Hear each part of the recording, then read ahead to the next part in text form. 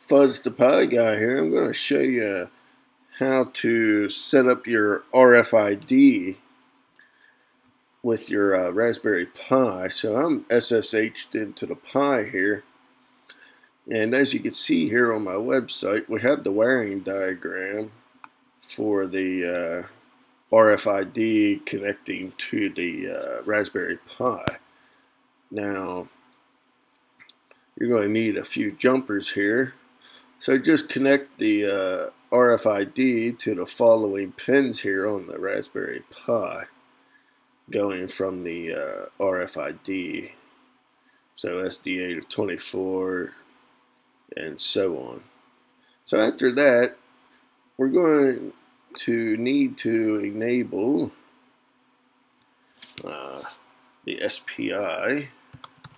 So if we get in here to the config and go down to interfacing, and we need to click on P4, we'll hit yes.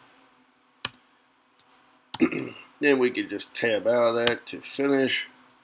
So once you have that connected, we're just going to do a reboot because we want to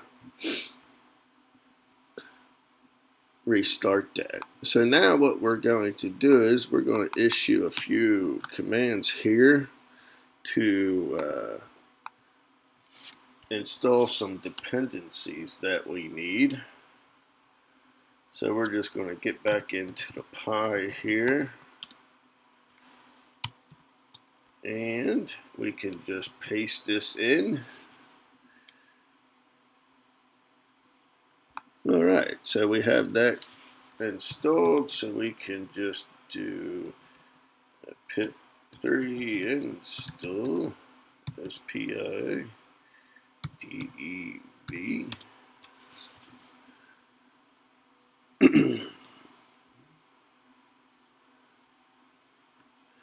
So this shouldn't take too long.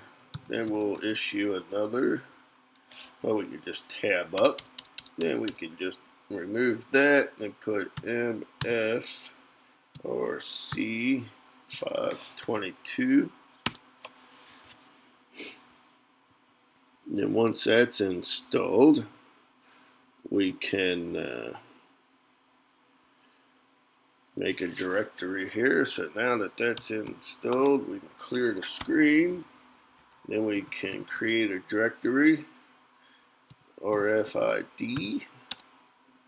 Then we can CD into it. And as you can see, obviously we have nothing in there. So we're just going to do a sudo nano. And you can name this whatever you feel like, but we can just name it right. So what we are going to do is paste in the following command here. And we can do a Control X, Y, and enter to save. Then we can do a sudo python 3, then the write.py. Now it's going to come up and ask you for new data. So we could just put in here, we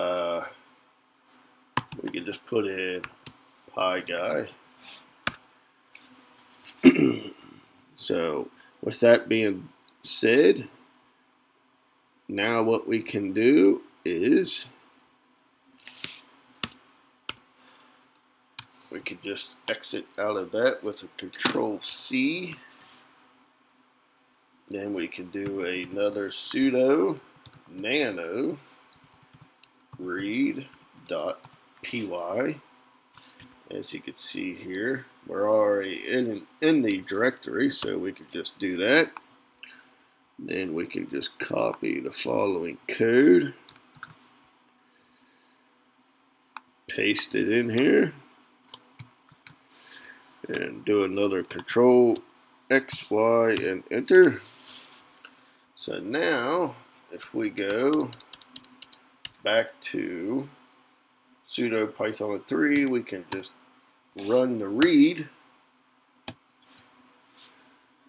And now that that's running, let me find my key here. And there we go. I just took my little RFID key and put it on there, and as you can see, it read it. So that's pretty much about it. So there we go.